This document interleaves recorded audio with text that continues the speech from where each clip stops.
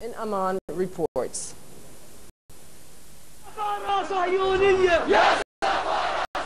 Thousands of demonstrators in different parts of the Jordanian capital Amman and other parts of the country expressed their outrage at what they described as the Israeli massacre and humiliation of the Palestinians in the Gaza Strip, who are living under a complete military siege imposed on them by the Israeli army, and which has resulted in the running out of nearly all medical, fuel, food and water supplies.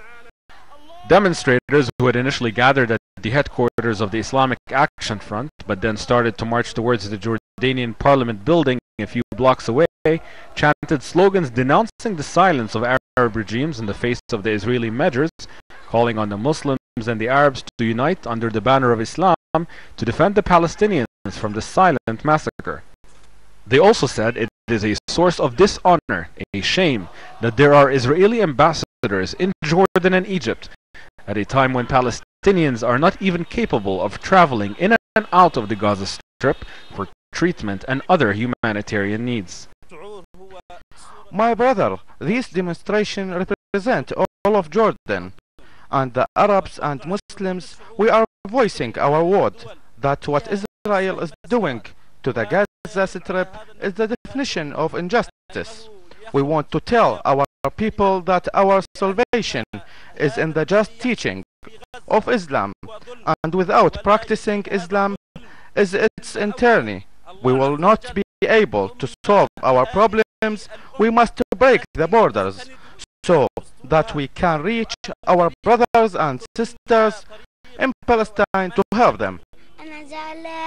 I'm very upset about Gaza because I'm from over there.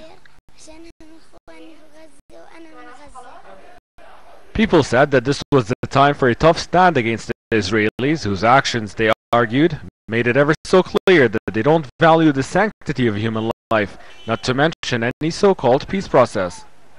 I asked one demonstrator what he thinks should be done as a response to Israeli actions. It's the revolution to stand against the Israeli and to tell him stop. Cooperate together. We are the Arab, as the Arab and as a Muslim, all the Arab, and to stop the Israeli. The Islamic Action Front announced that more demonstrations are set to take place in the coming days. These demonstrations, which are taking place all over Jordan, are a clear sign that the people are not happy with what is happening in Gaza. Tarek AlFarra, Press TV, Amman. Israeli warplanes have once again violated southern Lebanese